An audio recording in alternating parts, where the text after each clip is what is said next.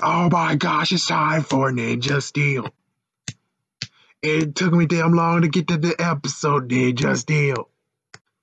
Apparently, my lesson today is not to go watch freaking Iron Fist season 2 all the way through and say, oh, freak it, I don't really, or heck, I think I was sleeping when it was on Sunday, but apparently I should not go to sleep and rest myself on Sunday when I was working 6 hours a day because getting the freaking episode's hard, Ninja Steel. Anyways, let's get started. Oh, freaking damn it. Okay. Tried to do at least three things, and they all failed. And then it's like, what the frick, man? Really? It's like, oh, you gotta watch it on tablet. You can't never watch it on big TV. It's once it's gone, it's gone. And it's like, my gosh, please, Hasbro, please fix this because. All right, anyways. At school, the Rangers are playing pool like they usually do, and then all of a sudden, Simone Swift, an agent for Swift Marketing, so apparently I guess she might be the head of it, or that's her own company. I'm not sure. I think she might actually have her own agency, and she founded it herself. It's like either that, or we don't have any evidence. Anyways, she comes to Levi and say, "Hey, Levi, we have this burger joint that actually wants you to do some commercials for you, and I'll do lots more stuff, and you could actually get lots of money." And what he says is, nah, I'm not interested. I'm concentrating on school. Dude, what the fucking hell? I'm pretty sure, like, for instance, I'm sorry, but we got to do some dissing. Pretty sure for Little Romeo was okay with freaking doing a commercial. He was part of Static Shock. He did that one episode, and he did many other musics. And he was actually in school. So that excuse is a bunch of crap, Levi. That excuse is a bunch of crap. But anyways, yeah, whatever. So we got this fan named Jess or Kaz. I'm not sure. I thought it was Jess, but apparently it might be Kaz. And apparently he wrote a letter to Levi a year ago, and he talked about how he liked this certain song, and this song actually got him through from something. So apparently he showed him a signed autograph that he got back, and Levi comes clean and told him, you know, my manager wrote that. When it's like, yeah, but I think it's true. I would actually hang out with you. And then we go to the damn Monsters and Galaxy Warriors. Oh my god, it's so exciting. So, anyways, apparently Dread Wolf is the monster of the day, and he turned Cosmo into a werewolf. Yeah, so finally we're dealing with the werewolf. We're finally dealing with this werewolf episode content, but will we actually get the results from the werewolf thing? Apparently not. Yeah, apparently not. I think the cat lady has this. Yeah, the cat lady's writing this, so it totally sucks.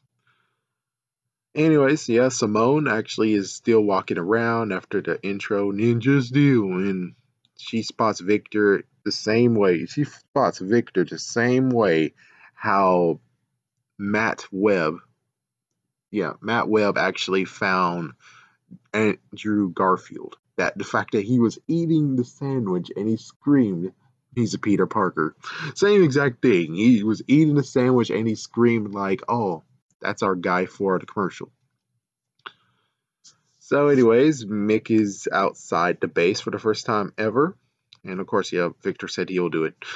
And actually, Calvin actually drove him. He drove him to the hardware store. And we got to learn more about Mick, just a little tidbit of going to the hardware store is his happy place. Going to hardware stores is just a place where he can actually relax and get stuff. And it's kind of funny. He actually is getting supplies for the school, which is like, oh, and most likely it might be a common thing. So, hey, at least you guys actually put some interesting thought into continuity here. Anyways, Calvin is spotted by the monsters with the via Buzzcam, and the fan of Levi stops him and say, "Hey, I would like to give me a photo with you in the burger phone and in the burger camera." It's like, whoa, wow, I don't remember that thing in a long while. It's like it's been a long while since we actually see him use it, which is like that's not good. But on the other hand, since they didn't do the idea of where I was talking about, where hey, it's a camera. I'm pretty sure you guys can make a crappy version of the camera. Hey, come on, man, go with Polaroid. Join forces somewhere and make that freaking thing a reality. It's like, come on, you're showing it. You might as well do it instead of just like, oh well, it's a prop, but it's fun. It's like, no, no, no, you need to make a freaking toy version of it. But apparently, they're not making toy versions of anything these days. So, anyways, Levi was able to catch up to the Rangers, and they all meet. And the monster Dreadwolf is there. They morph, Power Ranger revamp, and apparently he calls them Basher bots, and I thought they were Bokuto bots. Yeah, what's going on with the continuity of the freaking name of the minions? You guys need to catch up with that. You guys need to stay with that. Yeah, it's kind of like messed up what happened like some episodes earlier when it comes to the first, yeah, in quotation, the first season. Whereas like you called her Madam Odious and you also called her Lady Odious. So it's like, which one is it? Yeah, it's like Madam Odious it is, but you guys got to go back and change that one episode where you said Lady Odious to Madam Odious. Just saying. So, anyways, the Rangers battle. And it was Levi versus Dreadwolf. Levi was a little bit outmatched, but he's still able to kind of hold his own, but he did fall to the ground a few times. And then Mick is there, and I'm like, Mick, morph, you idiot. But he doesn't have the power star though. It's like, yeah, he doesn't have the power star. It's like, let's see, how does that work then? Let me try to remember. How did their power stars? So the power stars got destroyed. That technically means that Mick and Brody's dad still has the freaking ninja stars. It's just that they didn't recover them. So technically, they do have broken ninja stars that they could actually revive, but they don't. I mean, the dad is understandable. He's still trying to get his footing around this freaking world he hasn't been in for a long time.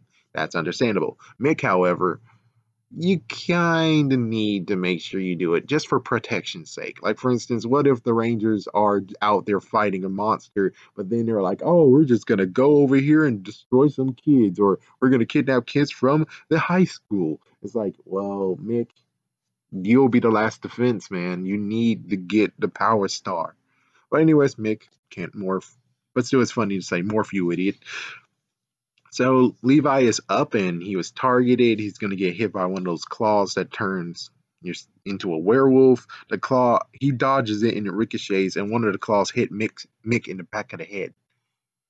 In the back of the head. Holy frick. In the back of the head. And no idea what happened to the other three claws. I don't know. That's I don't understand that part.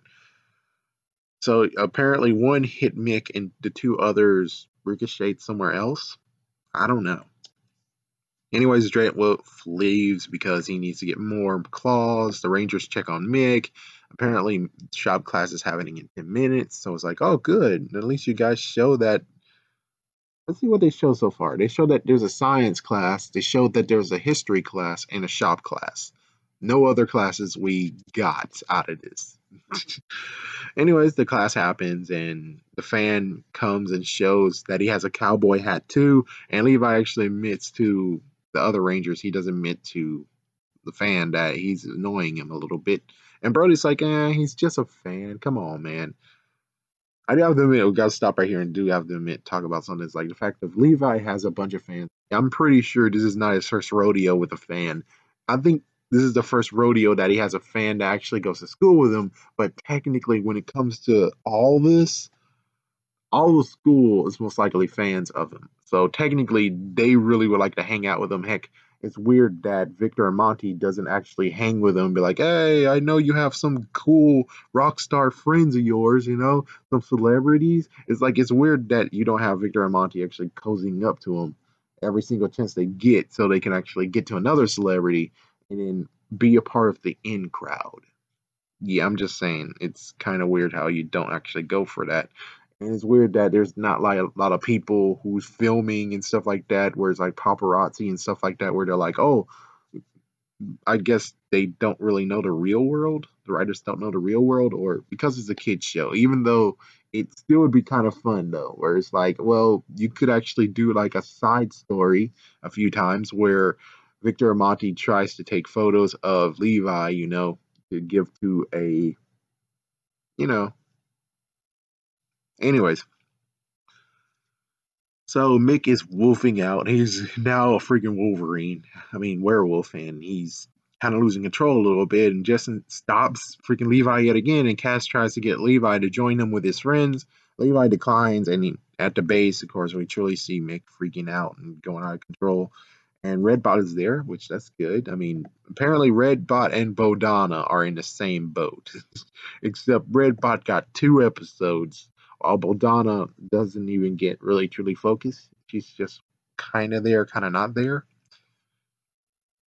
So they have to remove the claw from the back of his head, and it's like, what the frick? And apparently, yeah, like I said, there's 3 claws I think were shot and only one hit Mick. Okay, sure, why not? Where's the other 2 though?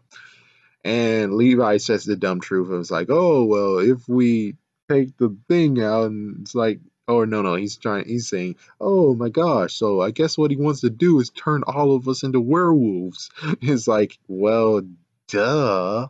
That's a dumb comment. Thanks, Cat Lady, for writing that crap. Anyways, Victor practices with Monty for the commercial. The fan is walking by.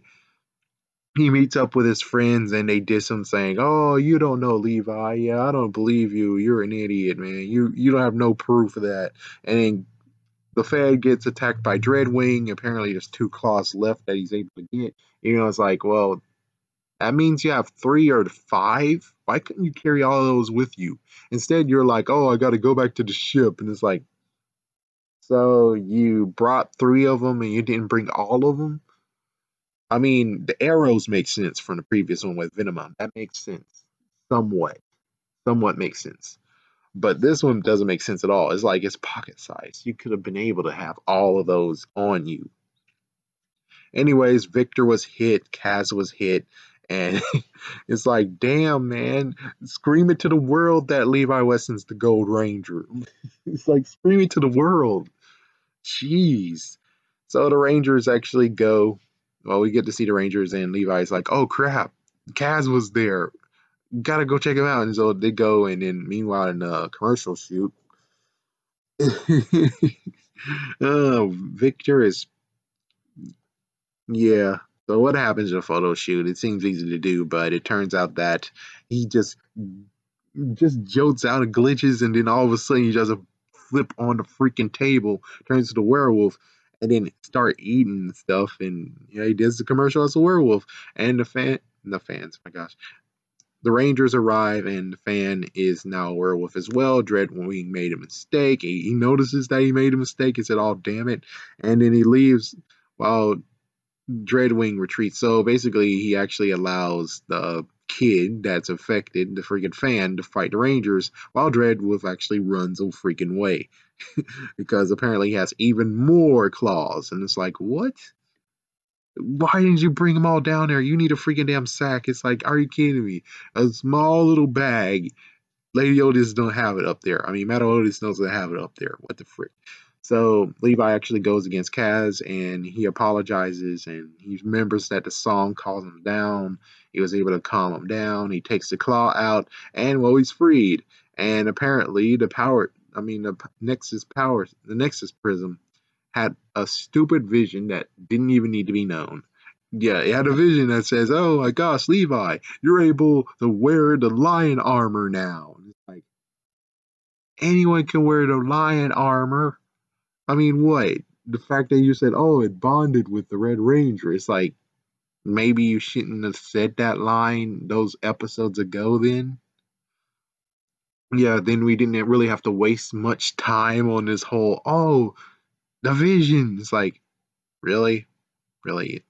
It's pretty stupid to have that vision there. It's pretty damn stupid. So Levi actually goes to their system. They capture Dreadwolf and try to actually defeat him, but well, Dreadwolf is a little bit powerful. Levi was able to get the armor star. He uses it, and sadly, Brody says epic. That's the signature move of freaking Cat Lady when she writes this. Is that? Anyways, Levi and Dreadwolf is round 2. He's wielding 2 swords this time, and Dreadwolf tries his special for the second time. He tried it first time and knocked him down. This time he tries it and it doesn't work. And Levi actually does a freaking finisher of both swords.